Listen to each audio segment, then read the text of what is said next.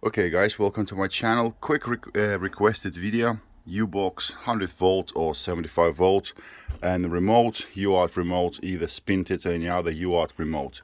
So the question is that guys are setting up the VESC but the remote is not working. So I'm going to show you how to do it so the remote does work. Okay, so plug in your battery, turn on your VESC. Okay, VESC is active.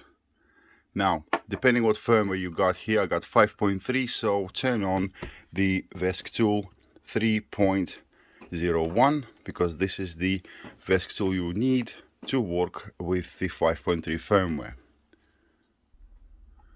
Okay, so now connect to your VESC by clicking the connect button.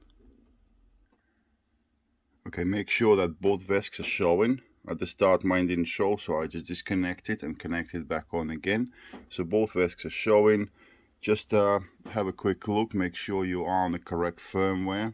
So go into firmware and then you will see that you are on 5.3 and the VESC tool you are using is 3001. You can check it here quickly in help, and then VESC about VESC tool, and I will tell you that it is 3.1. okay, sorry for the quality of the video guys, making a quick video just using my phone. Okay, so now we're gonna go on to the app settings right here. We're gonna go to VESC remote. Okay, now we're going to turn the remote on.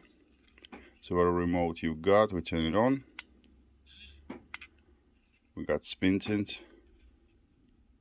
Depending on your remote guys, sometimes if you see the remote is not connecting, try to turn the EC off, then have remote turned on, then turn the EC back on.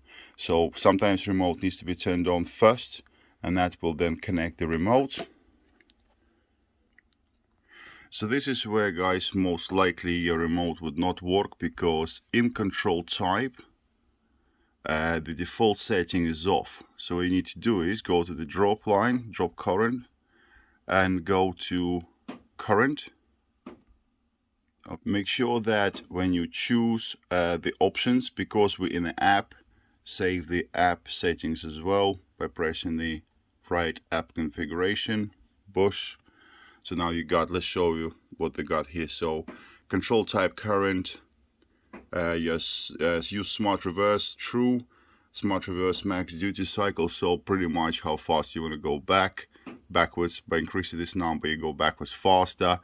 Traction control, it's up to you, on and off. I kind of like the traction control. I would recommend you have traction control on. Save the app again, and now there we go. Lights are working, and the motor is